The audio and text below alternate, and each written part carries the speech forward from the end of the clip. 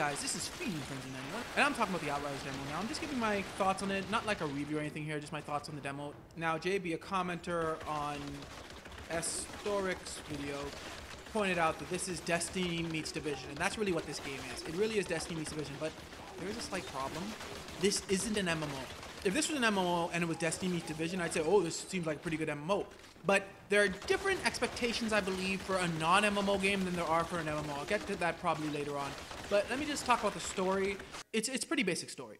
Now, they do try to throw some twist at you here and there, but the story is still pretty basic. I'm not going to give any spoilers, but don't expect too much, at least based on the demo, in regards to the story. Now, you are able to go to people and talk to them, but you're not able to actually make any decisions. You just ask them questions, and your character already has preset responses, seemingly.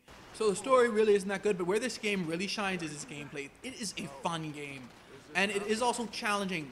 Mostly, I think, because they throw waves of enemies at you. Like, yes, you can handle them, but you can't just run and gun like with certain other games. At least not at the parts where I was at with the demo.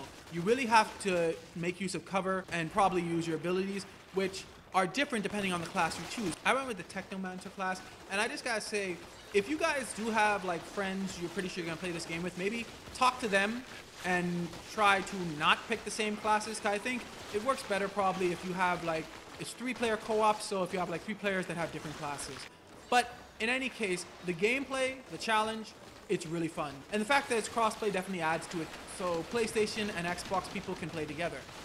But other than the gameplay and the challenge, there's just not much here. And it feels too much like an MMO for my taste.